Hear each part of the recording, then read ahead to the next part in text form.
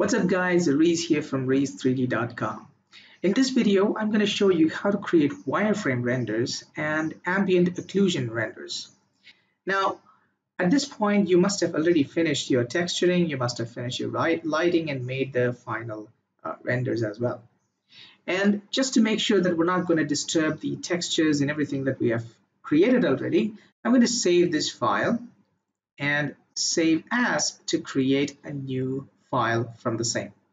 So for the new file, I'm going to name this as Office Interior, and I'll call this as Wireframe. By the way, if you want to learn how to create this background, which is an office interior along with table, chairs, and stuff like that, I have a full tutorial. I will link them in the description, and I will also add them in the cards up to the right corner. Okay, so now that we have made a new file, we're not going to affect any of those textures and stuff that we have already created. So now we're going to just zoom out a bit to select all the objects that we have in our scene, including this little dustbin, which may not even show in our final render, but still, I'm selecting all of them, and then I'm going to right click and go to Assign New Material. Right? And here you need to make sure that you have Arnold rendering engine. And if you have an older version of Maya that is before 2016 or even older than that, you may not find Arnold rendering engine. So make sure that you have Arnold installed. If you don't have Arnold, there are other methods. I will link those videos in the description. You can check them out as well. Okay, so now let's go to the shader of Arnold, and there you will find AI wireframe.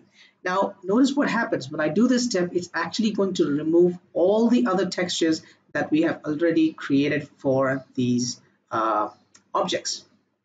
So I'm going to click on that. It's going to assign this new material to all these objects that we have in our scene. And now if I go ahead and hit render, and make sure that you have Maya Arnold rendering engine turned on, because I have Maya software, it won't work. Let's go to Arnold and then hit render once again. There it is. So we have the wireframes rendered right there. But we have a lot of triangles. We don't want that triangles. We want them to be just squares or rectangles. So now what we have to do is make sure that you have the same AI wireframe material selected here, and we can change the edge type from triangles to polygons. Now, let's say, for example, you just deselected it and you lost that attribute editor here, right? So what you can do is you can select any of these objects, right? Because all these objects have the same material assigned to that. So you can select any objects and go down here, right click and choose the last one that must be your AI wireframe. So go here, and there you can actually change the edge type to polygons. So once that is done, let's just pull this up, and then we can just do one more render. And before that, I'm going to save this image so that we can actually check how the image looked before. And I'll go ahead and hit render once again. There you go. So now we have all perfect squares, right? Now these looks very dense. That is because we have applied smooth to that. And if you don't want that kind of appearance, you can actually unsmooth those objects, and I can actually select all of them, do an unsmooth here, select all, press 1, so that's going to actually unsmooth everything. And I'm going to save this image, make a new render.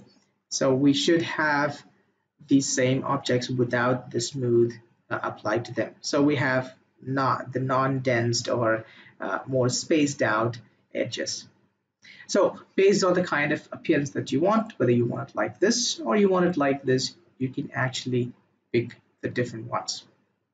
And now once you have finished, or once you're satisfied with the final look that you have, you can actually go to File, choose Save Image, and there we can pick either JPG or PNG or any other formats that you want. Okay, so if I click on JPG file, and I can save this as, let's say, Office wireframe. I already have one file here, so I'll just overwrite that, hit save.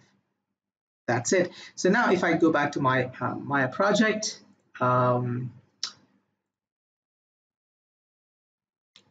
default, and there it should be inside my images. So if I open that file, I should get the JPG file just like that.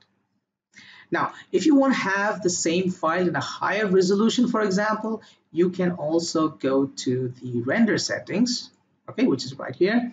And in the render settings, you can actually increase the resolution. So by default, we have HD 720. You can go for full HD, that is HD 1080, or you can go for a custom resolution based on the width and height that you want to mention here. Okay, so now this time if I just make the render, I'll just save once again and make another render. This is going to take a little longer time compared to the previous one because we have more resolution building up here. Okay, so this is the previous one and this is the next one. You should see that the render time is exactly doubled, right? So here it is 6 seconds and here it is 3 seconds. So half HD rendered in 3 seconds and full HD rendered in 6 seconds. So if you want to have the higher resolution image, you can do that and save this image. This will come in the higher resolution. So that's creating a rendered image of the wireframe using Arnold rendering engine. Okay, now let's create the second one that is called Ambient Occlusion. Now, to create an ambient occlusion, it is almost the same process, exactly the same way that we did for the wireframe, but instead of assigning the wireframe material, we're going to assign an ambient occlusion material. So click on this guy, and that's going to basically assign the ambient occlusion material onto all these objects that we have. And if I go back to my render settings and I want to save this image and make a new render, so this time it is going to be an ambient occlusion. So that's exactly what we wanted. But you will notice that we have a lot of grains here, right? A lot of little noise and stuff that you can see here. So the next step is to fix those noises and stuff. And I think the non-smooth version doesn't look that nice here. So what I'll do is I'll actually select all these guys and smooth them, okay? So I don't want to smooth these walls and stuff. So I'm gonna yep, leave those things, leave those things, leave this as well. I can have the curtain to be smooth. I think that's it. Press 3. Okay, so that looks good, I guess. I'll make one more render here, go back, save this image, make a new render, and we can check out if that's exactly what we wanted. Yep, that's perfectly fine. Good, but still we need to remove those noises, and these noises are actually created by having low number of samples for the ambient occlusion. So I'll just hit escape key just to interrupt the rendering at this point, and I'm going to select any of these objects and go back to this ambient occlusion material here, and there you will find the samples. Okay, so by default it is 3, just to have testing out how the ambient occlusion looks, and then we can actually bump this up to 10. And now if I go back, I'm going to save this image just to compare, just for comparison's sake, and I'm going to make a new render. Now keep in mind, increasing the samples is actually going to increase the render time, so you need to be really patient in getting your final look. So through the computer magic, I'm going to actually fast forward in editing.